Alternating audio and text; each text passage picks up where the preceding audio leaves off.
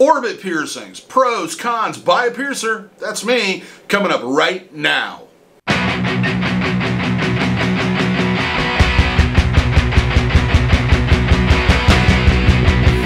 For those that are new to the channel, my name is DaVo. I'm a professional body piercer and have been since 1994. I'm the owner and operator of the Axiom body piercing studio located here in Des Moines, Iowa, located inside the warm and inviting Skin Kitchen. So when I talk to you about these things, I talk to you as an expert who has done this piercing and helped people through the process of healing it.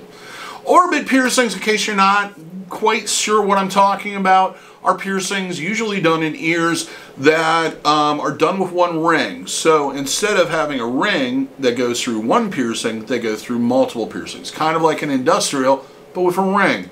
They can be done anywhere where there's a flat two-sided surface. Basically, it goes like so. So it orbits the ear or what have you. So what I'm going to do is I'm going to go through 5 advantages, 5 disadvantages of getting this piercing to give you kind of an educated, kind of brief view of whether or not this is a piercing for you. So first off, I'm going to go through the pros, the advantages. Number 1, this is an extremely rare piercing. I've been doing piercings for 25 years and I've only done probably under 100 of these. This is not a piercing that you're going to see a lot of in the wild. So if you're one of those people that want something unique and different and kind of elegant, this is a piercing for you. Number 2, there's a number of different combinations that can be done depending on your anatomy, the skill of your piercer, and the jewelry that's available. Probably the more common ones are the lobe and upper ear cartilage, also the vertical helix, which is done perpendicular. I've also seen some, haven't personally done it, that have combined multiple piercings inside the inner area, including the DaVo, the helix, and the rook, and even the DaVo in one case. Really comes down to whether or not those angles will work. And like I said, it really is dependent on your anatomy and the skill of the piercer who does it. Number 3, fits well into the flow of the ear. This is something that if it's done correctly can kind of fit into and accent the ear and the shape of it and what it should look like. Number 4, moving right along, of the pros. This piercing, or particular style of piercing, can be added to an existing piercing. For example, if you had an upper ear cartilage, it is possible to do a second one that fits with that first one to create an orbit. It's one of the rare piercings that you can do this with.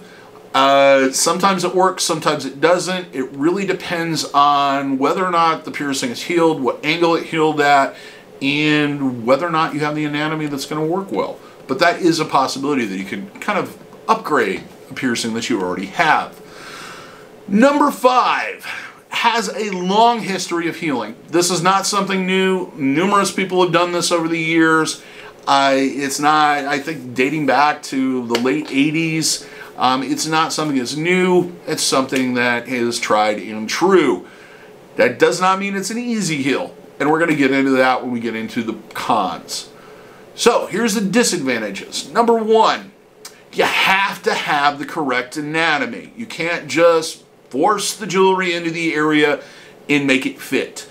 If you do that, you are going to have issues with the piercing healing or piercings healing, or it's going to cause things like scarring and other problems, or it's just going to be impossible to do in the first place. The ring needs to be large enough to allow for flatness. This is a misconception. A lot of people think that with orbits that it would just be the distance between the two piercings, but we also have to take into account how flat the angle of the jewelry is going to be that's inside the piercing area. If it is heavily arched, it can create hot spots or pressure points that can lead to really obsessive scarring and all kinds of other problems. So a lot of times, even though we would like to do it maybe 3/8 of an inch from one to another, in reality, it's going to work much better to do it with a 1/2 inch ring that's going to give us a flatter flow or almost straight-like area that's inside the piercing. Number 3, piercer has to be extremely skilled. This is not a piercing that somebody who's just picked this up can do.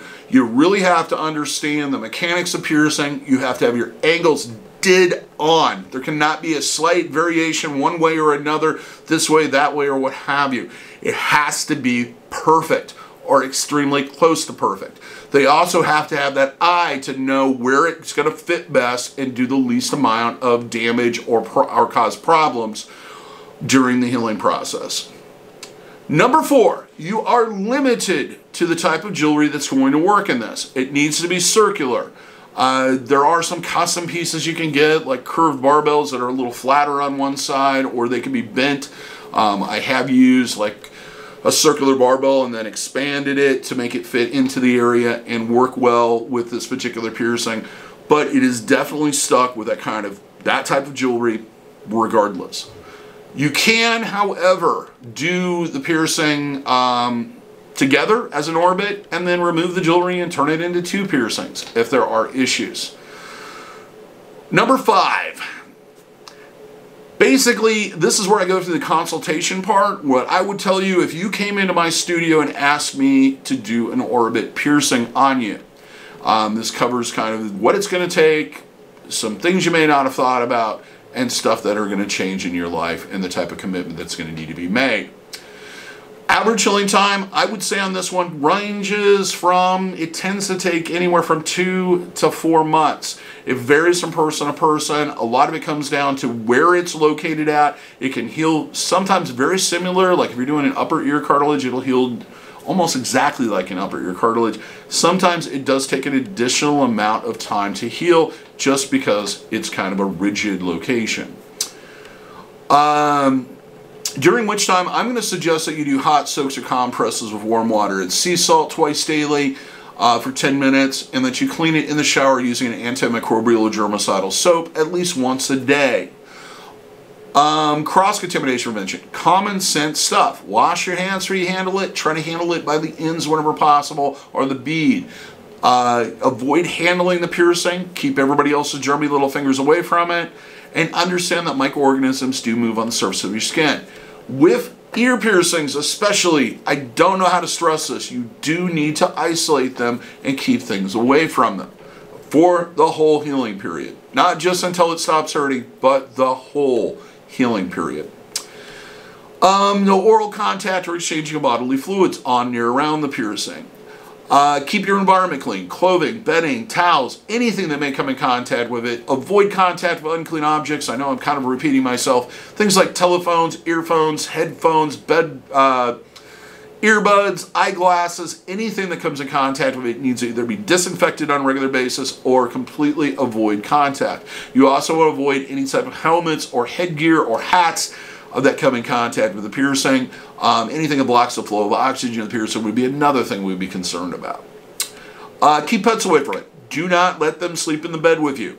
Do not submerge the piercing in bodies of water you cannot control the quality of. Yes, that's right, you cannot swim while you have a healing piercing. There's a number of reasons for that, but the biggest one is we want to keep you from getting an infection.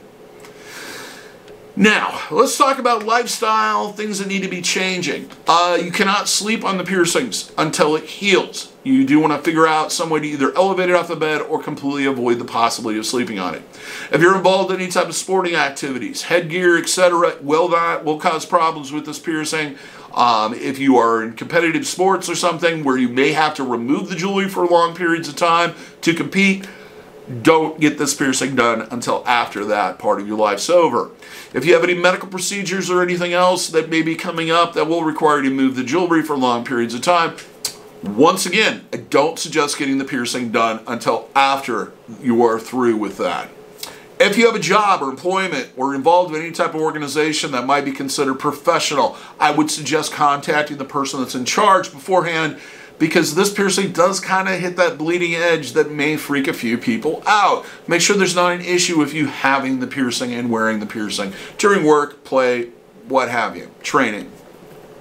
If you're planning on going on vacation, I really advise waiting until afterwards to get the piercing done. Not only because you might be involved in activities and you're probably going to want to swim, maybe go scuba diving or jet skiing or something.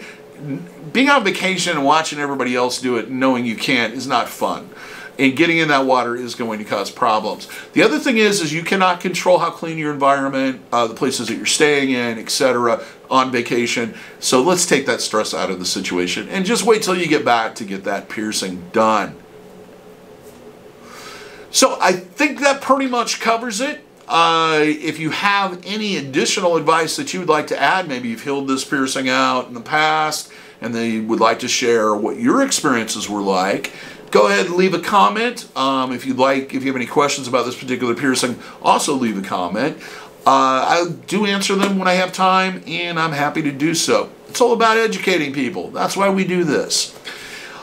If you like the video, give me a thumbs up, because that's applauding, and that makes me happy and warm and fuzzy. And everybody likes me when I'm warm and fuzzy, not when I'm cold and prickly. If you enjoyed this and you would like to see more content, hit the subscribe button. We post roughly about 4 to 5 videos a week now. We have a couple more in the planning on the tattoo side, so you can see those kind of appearing here hopefully in the next month or so. Happy piercing, good luck with your piercings, and if you're in the Des Moines, Iowa area, I hope to see you for your piercing needs in the future.